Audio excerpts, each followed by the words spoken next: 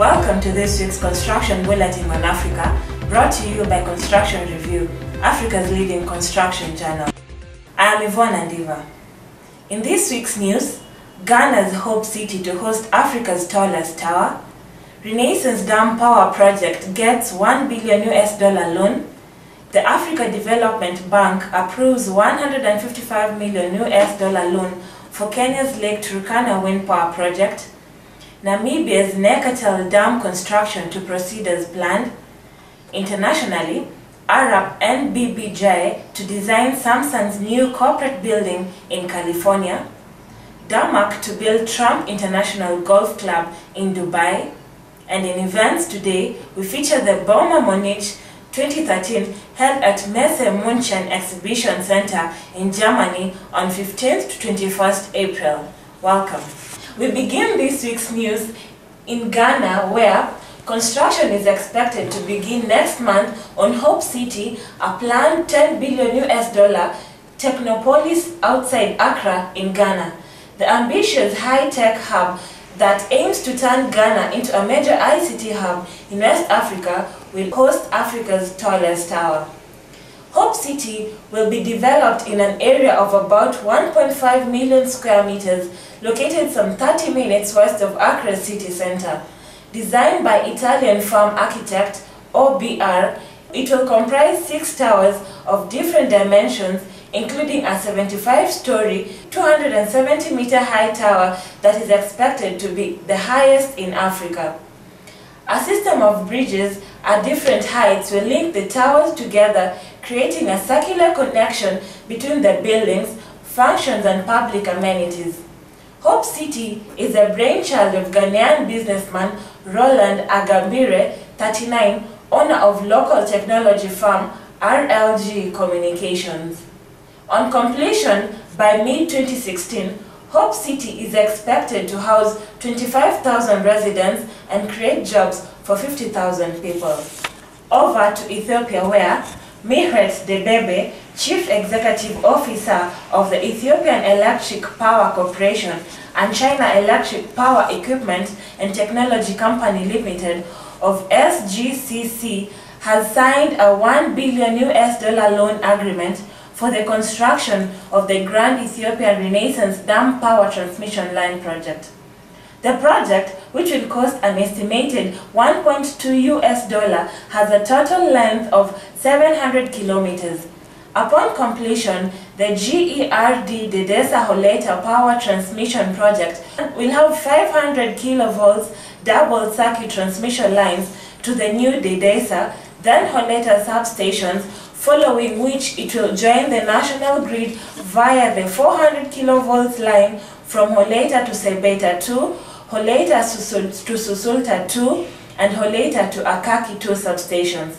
Signing the agreement, the CEO noted that the project is one of the biggest extra high voltaic transmission lines in Africa. In Kenya, the African Development Bank has approved a $155 million loan to finance the development of Lake Turkana Wind Power Project within Loyangani in northern Kenya. Billed as Africa's largest wind power project, $776 million power project includes the construction and operation of a 300 megawatt wind power farm with 365 turbines of 850 kilowatts capacity each. The wind farm will sit on 40,000 acres of Loyangalani district, stretching from 400 meters in the shore of Lake Turkana at 2,300 meters above sea level at the top of Mount Kulal.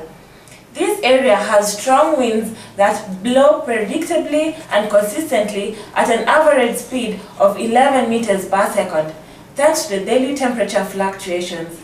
According to the president of African Development Bank, Donald Kaberuka, the project will benefit Kenya by providing clean and affordable energy that will reduce the overall energy cost to consumers. In Namibia, the Namibian Minister of Agriculture, Water and Forestry, John Mutorwa, has reiterated the government's determination to continue with the construction of the multi-billion-dollar Nekatel Dam. In a statement issued recently, Mutoro said the government has awarded the tender to build a $335 million dam to the Italian construction firm Salini S.p.A. Mutoro said the ministry should be allowed to practically implement the Tender Board of Namibia's 14 March 2013 decision, as well as the relevant and applicable earlier cabinet decision without any further delay. The dam is to be built in the Fish River, 40 km west of Keetamanshoop, with aim of irrigate 5,000 hectares of land in the arid south of the country. And internationally, Arup, a UK-based multidisciplinary engineering and consulting firm, has partnered with NBBJ, an architecture firm, to design the new corporate building for Samsung in Silicon Valley, California. The 10-story, 1.1 million square feet office building will feature research facilities, a clean room, a data center, a cafeteria pavilion, and a 9-story parking garage. The office tower features open garden floors, on-site fitness center, yoga space, and an extensive courtyard. Arup has stated that the facade for the open-plan office configuration has been designed to maximize the use of daylighting, taking advantage of the courtyard's access to sunlight while reducing solar gain to create a healthy, productive workplace interior. The structural design enables the ground and the garden floors to remain column-free on the east and west sides by integrating cantilever and bridge elements in the office floors. In UAE, Damac Properties Company LLC has announced plans to build a 18-hole PGA Championship golf course to be named Trump International Golf Club, Dubai. The 7,205-yard par 71 course will be located just 10 minutes from Sheikh Zayed Road and site at the 28 square meter feet Akoya by Damac Master Plan Development. Trump International Golf Club, Dubai will include a 30,000 square feet clubhouse and a luxurious Trump Spa and Wellness Center, which will be managed to the highest standards by the Trump Organization. The clubhouse will be located over the 9th and 18th greens with luxurious changing rooms, spectacular amenities, and world-class service. The construction work on the course is already underway and it will be ready for play in 2014. In events this week, we featured Boma Munich 2013. An impressive turnout of 530,000 visitors from over 200 countries converged on the Messe München Exhibition Center in Munich, Germany between April 15th and 21st for the world's largest trade show. Not only did this edition of Boma break all previous records for exhibitor numbers and exhibition space, it also attracted the highest number of visitors ever. With over 200,000 visitors from outside Germany, the number of international attendees was higher than ever before. The response this year was simply outstanding.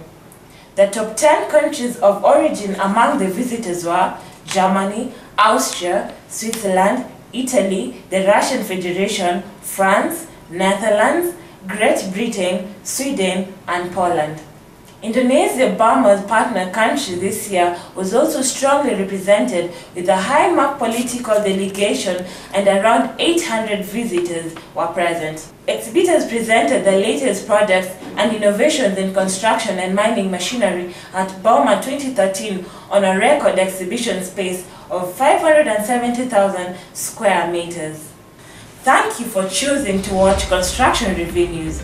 For more news, the digital version of our print edition, a directory, and much more on the construction industry in Africa, please visit www.constructionreviewonline.com.